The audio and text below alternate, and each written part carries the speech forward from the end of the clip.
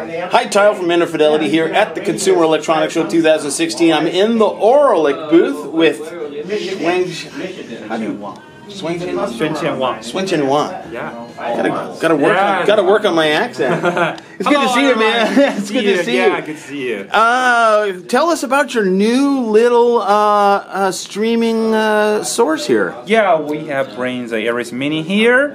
But the most important thing this week for the show is that we are bringing the 3.0 firmware upgrade.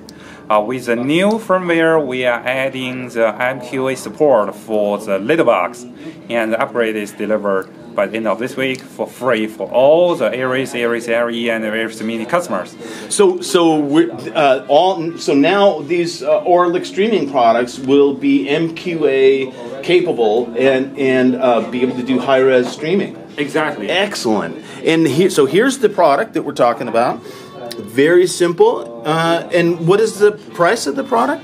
The price for the Aries Mini is $549 in United States, including 1 year Tidal's Hi-Fi subscription.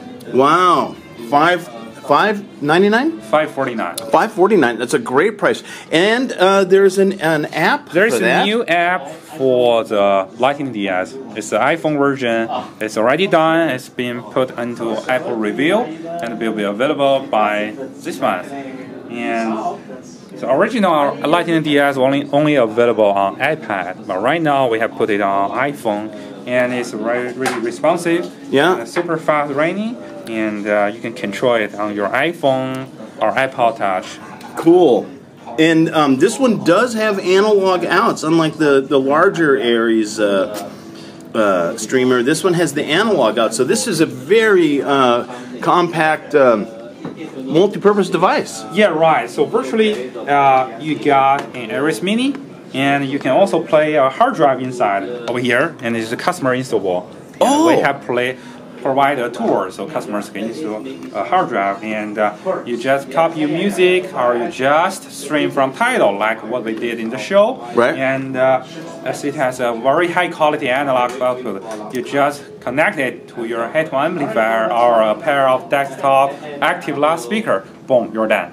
Sure. You're done for the entire system. And the when you put a hard drive in it, does the hard drive become exposed to your local area network? Right, exactly. That's what we did. So you can see it on your computer. So you can drag the folders, drag your music into the Aries Mini. Wow. And you can also import from USB drive. You plug into a USB drive, and you click import functions in the Lightning DS, and it will import all the file on the USB drive to the internal hard drive.